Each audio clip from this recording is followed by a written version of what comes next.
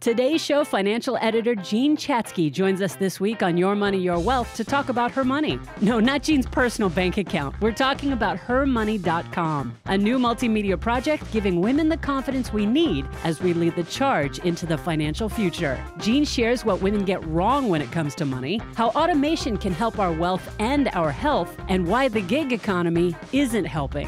Plus, Uber is going IPO, taking RMDs from your IRAs, the pros and cons of paying all cash for real estate investments, the pros and cons of 1099 versus W-2 employment, and why one woman's personal tax shelter was rejected in tax court. Now, here are Joe Anderson, CFP, and sitting in for Big Al Clopine, CPA, for a few minutes, I'm Your Money, Your Wealth producer, Andy Last.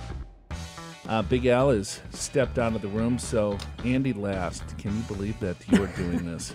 I can. I'm really excited to be finally getting a chance to do this. Because we have probably the biggest guest we've ever had on this show. You got that right. And so why don't you introduce our guest? Miss Jean Chatzky. She is the financial editor of NBC's Today Show. She's AARP's personal finance ambassador. She's an award-winning personal finance journalist and the founder and CEO of Her Money, which is a multimedia company changing the relationships that we women have with money. And that is inspired by her weekly podcast, which is Her Money with Jean Chatzky. Jean, thank you so much for taking the time out to join us today. Well, thank you for having me. I'm happy to be here.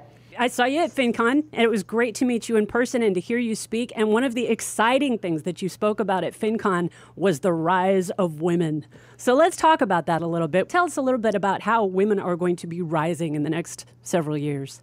So when you look at all or most of the demographic trends, women are leading the charge. It's true that we have not closed the salary gap yet. We are working on that. But for every 100 men who graduated from college last year, 132 women graduated. Already half of all millionaires are women, but more are coming. Women are going to inherit 70% of the $41 trillion that will transfer in intergenerational wealth over the next 40 years because we inherit both from our husbands and from our parents. And by 2028, women will control 75% of the discretionary spending around the world. So it is big. It is a big shift, and it's coming really quickly. Hey, so Jean, the old school broker mentality is probably not going to work very much longer. So I think what you're doing with your site is absolutely phenomenal.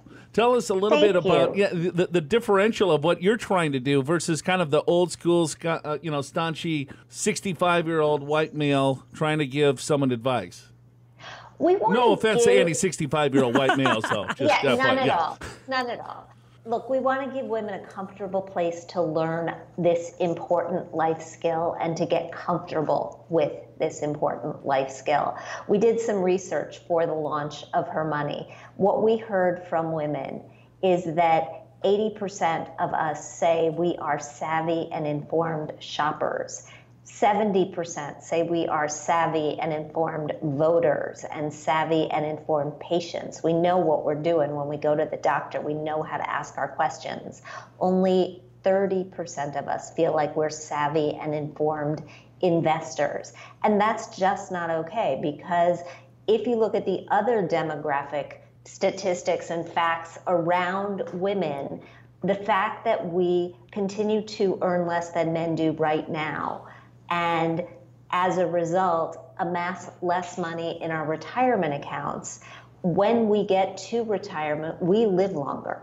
And we have to make all of that money last a longer period of time. That requires us to be good investors and to be in the game. And right now, far too many women are sitting with big balances in our savings accounts, not confident enough to put that money to work. So what we're doing with Her Money is closing that confidence gap.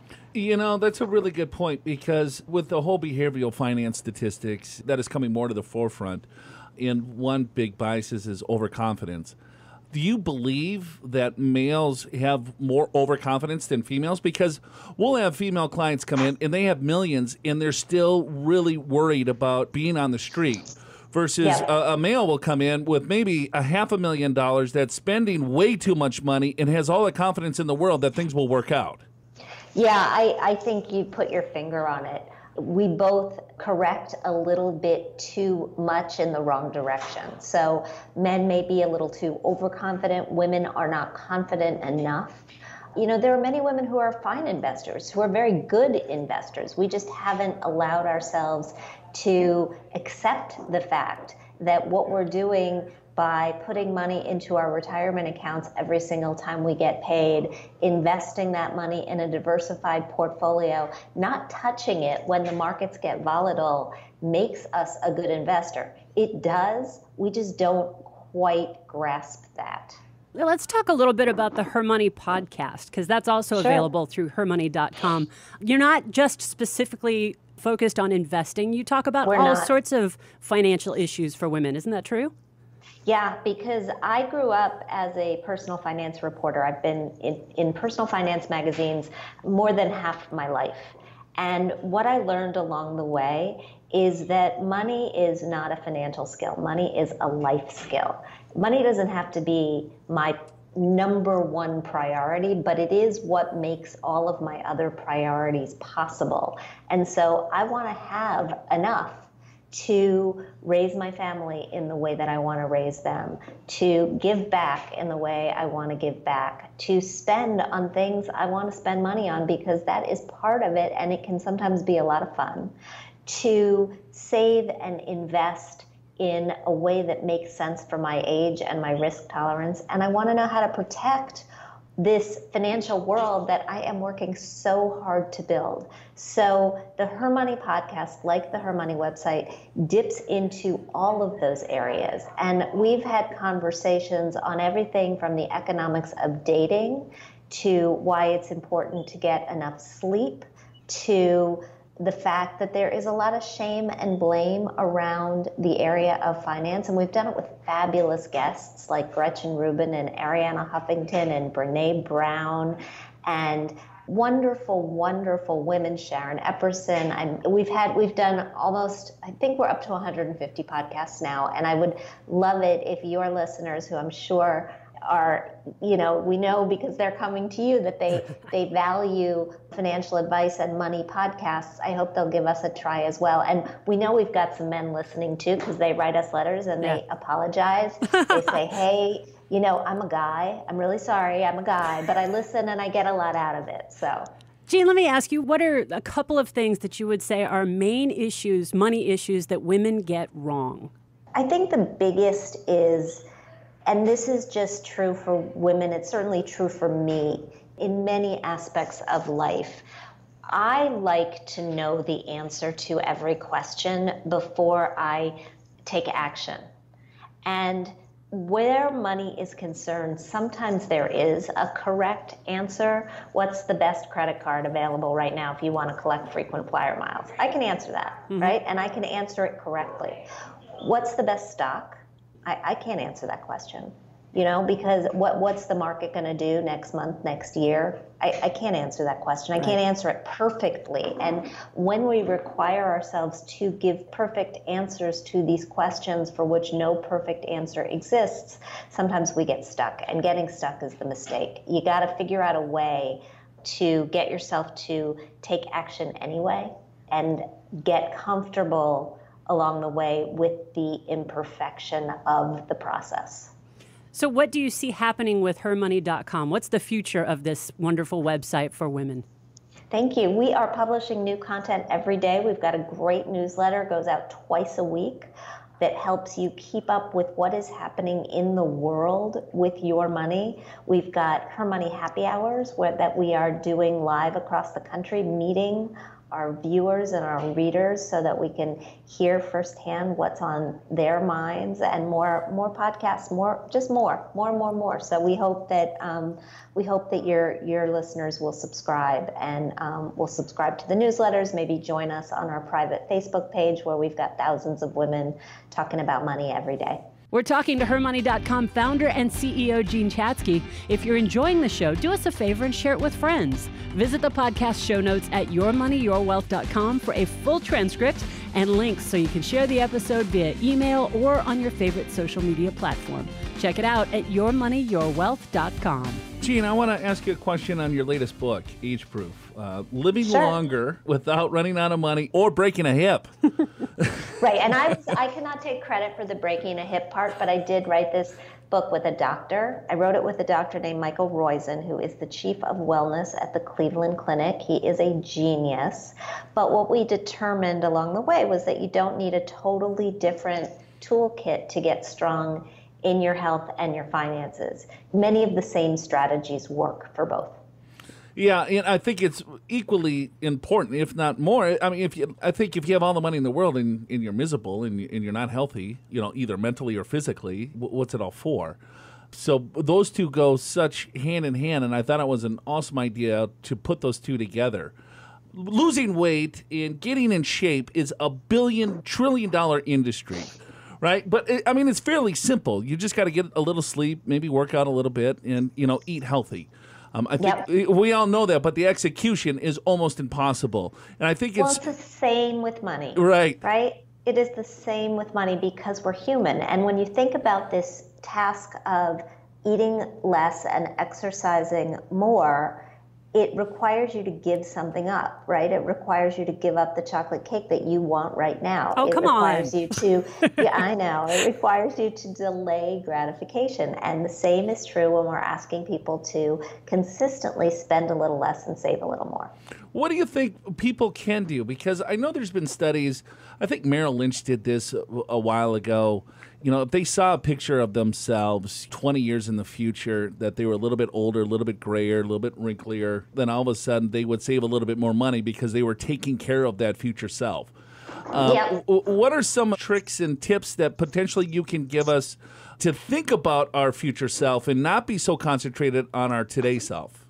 So the visualization really does help. I don't know if you ever did that Merrill Lynch exercise where you age yourself. I think the app was called Photo Booth or something like that, but I did it and it was really, really scary.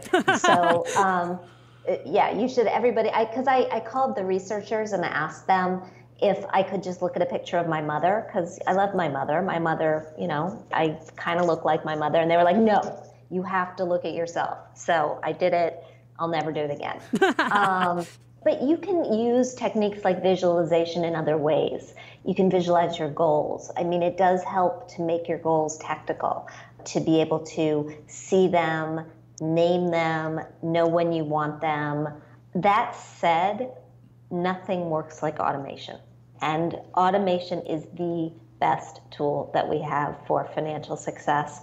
It works better in money than it works in health. Dr. Roizen has me convinced that you actually can automate some of your eating. If you can figure out a couple of breakfasts and a couple of lunches that you like well enough to have on a regular basis and just keep them around. This is why you will always find Siggy's yogurt in my fridge, because I can eat it for pretty much any meal of the day. I can like it pretty much any time I eat it, and it's grab and go.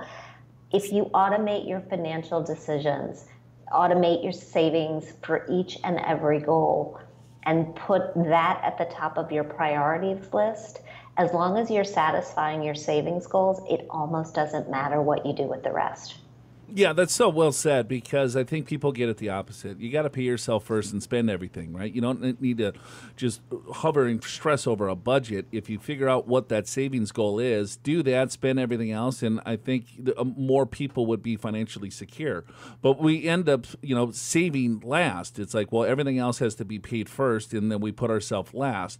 So if we can just flip the switch there a little bit, you're right. I think more and more people would find that it's not as difficult as it is to save once they just get in that habit. Well, and the nice thing about getting in the habit is that getting in the habit is in and of itself a confidence booster. So one of the things that I do that I find I take a lot of joy in is visiting my savings. I go on a grand tour. I'm a big believer in mental accounting, and what that means in my life is that I save separately for a lot of different goals. I just have, your bank will allow you to open as many savings accounts as you want. Once you've got your minimum balance, they don't charge you extra. So I just open them for my various goals, and then I visit them. And it's nice to go on a tour and see, ooh, my 529 is here, and my 401k is here, and my rollover IRA is here, and just to take heart in the fact that you're making progress toward whatever your goals are. I did a big survey of money and happiness a while ago for a book that I wrote, and what we learned in the research is that getting to the goal is in some cases even a little bit of a letdown. It's the process of going that makes people really happy and really satisfied. Jean, I would like to ask you a little bit more about your presentation at FinCon, where you talked about the big money ideas for the next 5 to 10 years. Specifically, I want to talk to you about work that really works. Can you tell us a little more about that? Sure. So I was focusing on the fact that 90% of the increase in jobs over the last decade has been in alternative forms of employment. We're talking about gig work and freelance work and temporary work. The problem with that is our whole social safety net grew up around the idea of full-time work. Mm-hmm. Jobs came with health insurance and retirement and training and retraining, and maybe if you were lucky, you even got stock in the company. And today, we've got all these gigs that don't provide those things. And when we read stories in the paper about income inequality, I think what we have to step back and remember is that the gig economy isn't helping. That income inequality is a year-to-year symptom, but wealth inequality, because you don't have an employer who's nudging you to put money in a 401k and matching your contributions, is a longer lasting and growing problem. Mm-hmm. And what it means is that you're not, unless you're doing these things for yourself, you're not building this foundation that's going to allow you to jump from one job to another. And so what I think we will see, and it's funny, right before FinCon, there was a story in the paper about Airbnb and mm-hmm. how they are considering giving shares of stock to the people who run Airbnbs. And that's what I'm talking about, that we're going to have to start to see a transfer not just of income, but of ownership, if the gig economy is going to be sufficient to actually support people long term. Just piggybacking off that, you got the gig economy where, all right, well, maybe I'm very successful within my gig and I make hundreds of thousands of dollars a year. But then I have to put together my own 401k plan, or if I have to put together my own benefits plan, which is just another layer of sophistication, because maybe I'm really good at a certain activity, but not necessarily the finance aspect of it. And I think you're absolutely right, because we see individuals, you got Tom and Harry or Julie and Jane. They work for, very similar industries. They make the same amount of money. They have the same sophistication level, but if one person has a 401k plan at their employer and the other one does not, in the next 20 years, if they stayed with that employer, who's going to have more money saved? In most cases, the person with the 401k plan, because it's so easy. It's just out of sight, out of mind. I just check a box and the money goes in. For the other individual, they have to do a lot more legwork and work, or some work that might be uncomfortable or maybe intimidating for them because they're not very comfortable with money. So you're absolutely right. I mean, I love the gig economy, and I'm not saying, hey, if you're an Uber driver, you can't make hundreds of thousands. Well, that would be pretty hard. You would have to drive all the time. But you're right. That they need to get a little bit more ownership and some equity and build that wealth. Yeah, I think that's very, very well said. And there are service companies that are stepping up to sort of fill that gap, that are, I see them advertised when I take the subway. We can be your back-end benefits provider, right? But it's just a matter of the entrepreneurs understanding that You can't just take all this money that you're making and use it to pay yourself and enjoy yourself. You have to build yourself a foundation for your future if nobody else is doing it for you. Jean Chatzky, thank you so much for your time today. We really appreciate it. My pleasure. Thank you so much for having me. That is Jean Chatzky. She is the financial editor of NBC's Today Show. She's AARP's personal finance ambassador. She's an award-winning personal finance journalist and founder and CEO of HerMoney.com. Check out the Her Money with Jean Chatzky podcast and sign up for the newsletter at HerMoney.com. Jean, thank you again. Thank you. Now, Your Money, Your Wealth isn't exactly the Today Show, but it is also a TV show. You can check out the latest episode, which happens to be on retiring in a gig economy, at yourmoneyyourwealth.com. And just like the podcast, the TV show features the unique and entertaining personalities of Joe Anderson and Big Al Clopine. What the heck is a gig? You ever hear like a band say, hey, we got a gig? Now this whole thing is getting crazy. It's a part-time job. So everyone needs a part-time job, so the whole economy is going gig. Al, can you believe it? What the hell is going on? It's almost a new word. It is a new word, and we're explaining it today on Your Money, Your Wealth. Be sure to subscribe on YouTube. New episodes of the Your Money, Your Wealth TV show are available every Sunday. Andy Last was filling in for you, big guy. Yeah, I missed the interview. You did? Yeah, it was great, I heard. Jean Chatzky. Yeah. She's very famous. Yeah. You never heard of her, have you? No. That's why you were not involved in the interview. Have you ever watched the Today Show?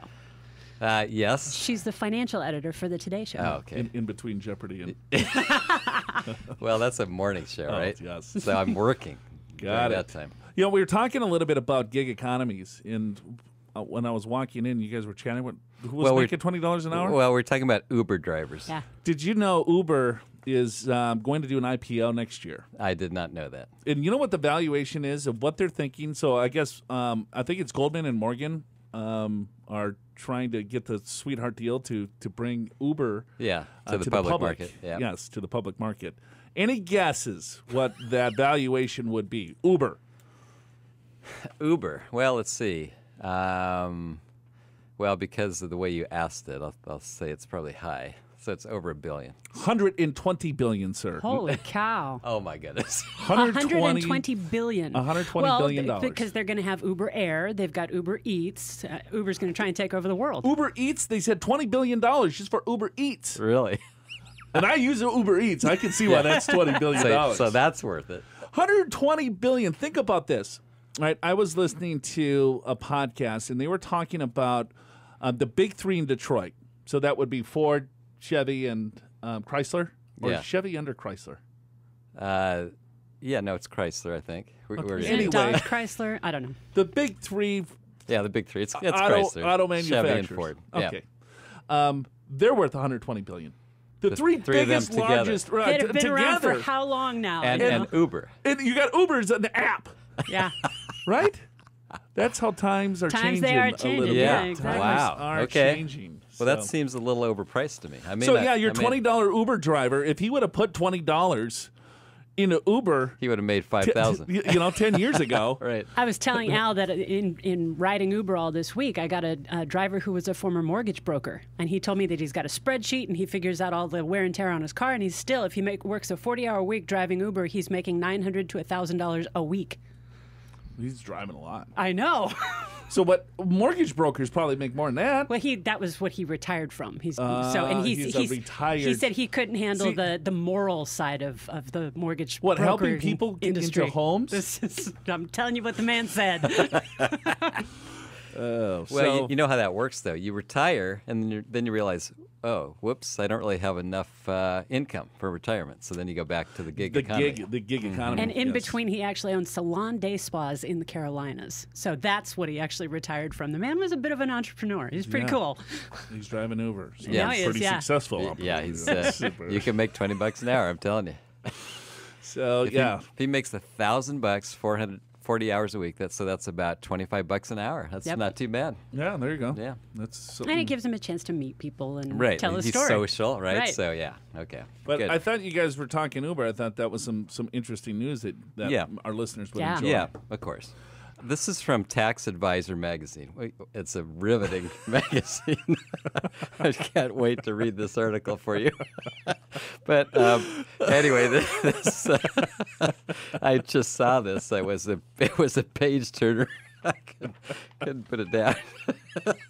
But anyway, I thought you might like it, Joe. And if you like it, our listeners may or may not. I don't know. But so I thought this strategy that this lady came up with, first of all, it was denied. Okay. But I liked her thinking. Got it. So don't try this at home. Yeah, don't do this because it didn't work in tax court. So here's a lady that was fond of shopping, but not paying income tax. Okay, Fair. so seeking to combine her love for shopping with a desire for an income tax cut, she developed in 2010 a charitable deduction scheme that she described at her tax court as her personal tax shelter. Yeah, so here's She actually went to court and this was her Yeah, that was her case. defense. Oh, my God. Didn't work. Anyway, here's what she did. She learned at some point that a taxpayer generally may claim a charitable contribution deduction for an amount equal to the fair market value of the donated property, which is true. Whatever the property is worth when you donate it, that's the contribution amount. Typically, you buy. So she's buying clothes and she's donating them back? Yeah, so here's what she did. So the charitable contribution, she went to a discount store. She used Talbot's, I guess, which I guess is a women's clothing store. Is that right? Yeah. Anyway, I guess they have really, in many cases, discounted prices. So she bought at the discounted prices and then claimed the charitable deduction for the full market value amount. had she gone to another store, because that's the fair market value, right? So let's just say she spent $25 on an item that you would normally buy for $50. Sure. Yeah. So she paid $25 and deducted $50. So I think that's brilliant. But tax court said, no way, you can't do it. Interesting. Yeah. Good, interesting strategy. I guess if you think about it, I mean, that is true. When you give away an item that is for charity, it's the fair market value. And you could literally, in some cases, you buy an item like an old car and you fix it up and now it's worth more and you give that away to charity. Yeah, it could be a higher deduction. So what was the tax court's, does it say what their rationale was for denying it? Because it's fraud? Yeah. I didn't read that far. I was lying when I said it was a page turner. Yeah. Did you fall asleep after That's as far as I got in the article. That's a good question there. But I thought, anyway, it's an interesting idea. I'm sure the rationale, I'm going to guess now, since I didn't read the rest of the article, was the fact that if you pay $25, then that's the fair market value. Yeah. For some legitimate charitable strategies and tax deductions as we approach the end of the year and you prepare to file your 2018 taxes, download our free 2018 tax planning checklist. You'll find the link in the show notes for today's episode at yourmoneyyourwealth.com. It does not list all the crazy things that people have tried and failed to write off, but it does reflect the changes from the Tax Cuts and Jobs Act, and it lists all the documents you need and items to review before you file your taxes for 2018. Find a link to the 2018 tax planning checklist in the show notes at yourmoneyyourwealth.com. Now it's time to open up the email bag. If you've got money questions or comments or suggestions for the show, call 888-994-6257 or email info@purefinancial.com. We got Bonnie. She's a blogger at 43bluedoors.com. 43. What did I say? 43. 43? I don't know what you're trying to say. I don't know either. Okay, 43bluedoors.com. Yeah. Hello. I love your podcast and just finished listening to episode 188 with Cupert on real estate. We have that many, huh? I think we got a lot more than that. All right. Well, thank you for listening, Bonnie. She listened to the episode with your boy Cupert on real estate investing. Yeah, that was kind of fun. And then you mentioned, I'm not sure who she's referring to here, that everyone who makes money in real estate leverages loans. That sounds like a Big Al statement. Is that what I said? I don't know. There are a few of us who did not do it that way. Personally, I don't have that much risk tolerance, so I paid cash for all my rental properties and now fire on income from them. Like it. I view them as diversified investment. Thankfully, I have them so I don't stress out as the market falls. Again, love the show. Thanks for all the great information. Well, let me comment. Bonnie, I agree with your comment. If you can, I love putting all cash down. That what happens, a couple things, is your rate of return is less generally in an appreciating market because you're using all of your own money instead of borrowing other people's money, but your risk goes way down too. And so if you can buy properties with all cash, I'm all for it. I think that's a great way to go. Most of us cannot. But well, they cannot in San Diego. yeah, because average property price here is probably $600,000, Right. and a lot of the homes that you're looking at would be $1 million or more. Sure, that would be probably not a really great investment for a rental standpoint. Probably not. Is And right. the reason for that is that let's say you get rents at what? Let's say $1 million home, Right. 3,000 rents. Yeah, maybe something like that. So that's $36,000 for the year. What you really want to do to make this work out is 1% of the value per month. So 1% of $1 million is $10,000 per month. That's $120,000. That's where the math really works well on these. And so there Isn't are that 12,000. 1% of 1 million. Oh, 1%. I'm sorry. Yeah, it's 10,000 times 12 months is 120. Got it. You with me? Yeah. Yes, I'm with Yeah. Okay. So at any rate, if you live in a part of the country where your rents are 1% of the value, then to the extent you're able, keep buying up properties. Sure. Yeah. And there's a ton of areas in the country where you can do that. Yeah, Texas is kind of known to be an area, not so much around Austin, but maybe some Dallas, maybe Texarkana, Houston, yeah, Amarillo. Let's see, what else do we know in Texas? Houston. That's it. I said H-Town. Yeah. So yeah, if you have multiple properties that you paid cash for, and then you got a cap rate of 3, 4, 5%. Yeah. I mean, then those are really good cash on cash properties. In Texas, it can be 10%. Nevada. Yeah, some places. Arizona. Yeah, some places. Florida. Yeah. Probably Minnesota. Tennessee, Iowa. Minnesota for sure. Alabama. But anyway, you just got to do your homework and research. That's right. And so I think we hear with real estate investors is that, okay, well, I'm going to buy, in my area. Well, okay, that's great because you can go look at your property. But Yes. when you live in some areas, I mean, New York, for instance. Yeah, what if you you're live not in gonna New be York buying, City? Yeah, you're not going to be buying a bunch Let's see, I'll buy a condo all cash for $3 million. So, Yeah. So I think, Bonnie, we're on the same page as you. And I think our comment was with leverage, you're using the bank's money. And if you have time and you have cash flow, it works. But I remember this very well. Okay. What? Is that I thought Cupert was going to blow himself up. Well, yeah. Because he was all levered up. I do And we agree with asked that. him that. Yes. And he's like, I'm fire because I got all these properties and I'm leveraged up. And I was like, this guy's going to blow up. He's going to be just like the video game. And I think I mentioned on the air that the problem with that is every guru that I've read their books on has gone bankrupt at least once. Right. And it's because they bought this property A, they levered up to buy property B, levered up to buy property C. The next thing you know, they had 20 properties and the market turned and they couldn't afford any of them. Right. So Bonnie, yeah. she's a blogger at 43 Blue Doors. So, yeah, I think we're on the same page there. We got Bob from San Diego. I do have a question. Thank you, Bob. Okay. On your program last Sunday, you made, what is that word? Empathetic. Emphatic. Empathetic. I mean, that means aggressive.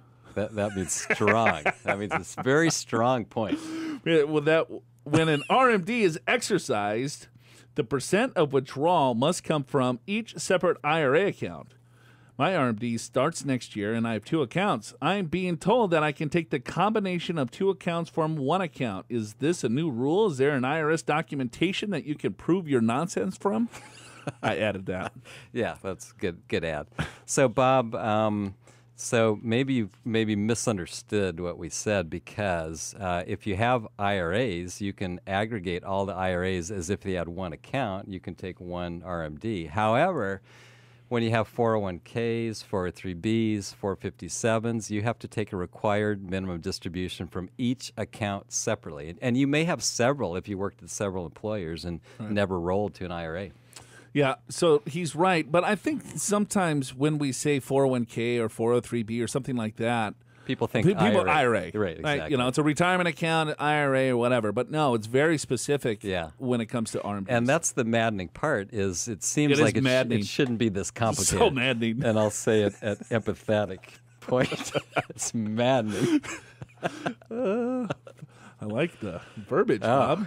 Yeah. So hopefully that cleared that up. And we got Mac, our good buddy Mac from Brookfield, Connecticut. Wow. He goes, hey, Joe, love your show. You said Joe and Al. Oh, I didn't see that. It's just Joe. It was. Hey, Joe, Yeah. comma, Al. No, I didn't. Well, it just kind of blended. I love your show. Thanks for all the valuable advice and guidance. And so here's this question. Mac, I think I'm going to send you a bill for this one. That's a long one. My wife is a dentist on W-2 working for a private clinic, and she does not get any benefits. Only this year, after 3 years of service, she got a $10,000 in a SEP IRA from her employer. She won't be able to contribute to this like she can with the 401k. Also, this does cause some hindrance on doing backdoor Roth conversions. Good for you, Mac. Yeah, that is a correct statement. So far, so good. So I was looking for more retirement options for her and stumbled upon some videos on Mark Kohler's YouTube channel. First of all, Mac, you can find all your retirement needs in videos right here at Your Money, Your Wealth. You don't have to go to Mark Kohler. You don't got to go to Mark Kohler. Never heard of Mark Kohler. I'm going to have to look him up. I'm sure. Fact check. Fact check. He's probably better than us. Way better. Maybe you don't Well, I turned our him up. channel off and went to Mark Kohler. Right. All right. And it sparked his interest. Thought of my wife switching to 1099. Ooh, interesting. Okay, so her work is not supervised. She gets a percentage of her production, not hourly, and also no typical employer benefits, so no vacations, medical, dental insurance, etc. So we could argue she is more like a 1099 employee than a W-2. However, I do realize it's up to her employer to agree with this or not. The reason for switching to 1099 is that she might be able to reduce overall taxes and fund her solo 401k by having the LLC S Corp. She see attached. Rough calculation. I'm sorry, I don't have that attached, Mac. Thank you for sending me a spreadsheet that I can analyze for about 50 minutes for free. I'm kidding, of course. Let me know your thoughts on the structure. Does 1099 or W-2? This also could be a wonderful topic on your podcast. Thank you, Mac, for your question. And hence we're talking about it. So pros and cons, Mac. Well, and first of all, your premise is correct, that it's the employer that gets to decide this, not the employee. But let's just assume this. Mac talks to the employer and says, listen, my wife for 3 years has been busting her tail. She's a great dentist, and you only gave her $10,000 in a retirement plan. We want to go 1099, and her boss says, okay, Mac, 1099. There's still pros and cons to it. There are. So let's talk with the cons. First of all, the self-employment tax is double. Double. So here's what we mean by that. When you're an employee, you have 7.65%, we'll call it 7.5% withheld from your paycheck, and your employer matches that. When you go 1099, you're now the employee and the employer, so your self-employment tax that you pay is now 15% instead of 7.5%. So that's a downside. So you're going to add another 7.5% tax. Yeah. So yeah, there's benefits of potentially going into a 401k plan, solo 401k plan that she could Sure. put $18,500 or $24,500 depending on how old she is. Right. But then she also potentially could have the cap 1995 AB. 199. The Cap A. 199A Cap A deduction. Yeah, Yes. that's so. Anyway, let me backtrack 1 second. Okay. So if she gets $100,000 from this employer, then 7.5%, $7,500. That would be the additional tax she would pay. If it's a couple $100,000, well, she gets over the Social Security cap, but there's a Medicare that keeps on going. That's a whole other discussion. But at any rate, there's higher taxes because of that. However, two pluses. One is you can do the solo 401k, as you mentioned, which is a bigger deduction than this SEP that you got. But she doesn't even get the deduction because it's an employer contribution and she's correct. the employee. That's right. But at least she got it. Right. Yeah, at least No, she I got understand. If you do the 401k, you're doing it with your own money. So Yeah. even though it's higher, it's your own money. But yeah, you alluded to 199 Cap A, which is the brand new from the Tax Act 2017. And this is now small businesses can take 20% of their profits, and then they can write that off as a deduction, with a whole bunch of rules, caveats, cautions. But let's say married, under $300,000 of income. If you're single, it's about $150,000, $160,000. You know, as a dentist, married, if she, combined salaries, if you're over 300, Mac, congratulations. If you're under, well, then potentially this could kind of weed in here. That's exactly right. So let's go with the combined incomes under $300,000. Then your wife would take the gross income, let's call it $100,000, just making up a number, and the expenses are $20,000. So $80,000 is the profits, so net profits. Now you get to take 20% of $80,000, $16,000. So that's an additional deduction. It's not a tax credit. It reduces your taxable income. And if your tax bracket, let's just because of easy math, let's say 20%, it's really probably 22 or 24%, but 20% of 16,000 is 3,200. That's your potential tax savings. So you save 3,200 with the 199 cap A deduction, and you paid but you also paid $7,500 additional. So your net still you're still negative. You're still negative unless you got a lot more into a 401k, right? So and then you might break even. Probably with all this work, as it turns out. And then you just lost $10,000 of free money from your employer. Now, if she's making $200,000, it's a whole different discussion because now she's over the Social Security cap, which is what, $127,000 and change, somewhere around there. Right. And so then it's not a 15% tax; it's a 3% tax, 2.9 to be exact. So maybe it now starts to make more sense. Yeah, but then I bet Mark Kohler, whatever his name is, was saying, because I read here, he's like switching because then he can do an S corp and probably with some dividend allocations. So, hey, why don't I just have the wife pay $10,000 of salary and then the rest goes as dividends, and then there is no self-employment tax on the dividend. I think that's what Mark was getting at. We had him on our show. He's the Rich Dad Poor Dad advisor. Remember that years ago? You forgot.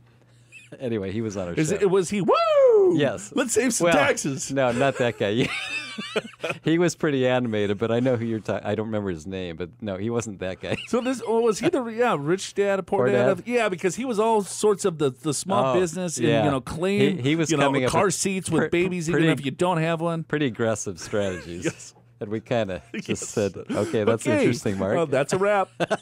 That is a wrap.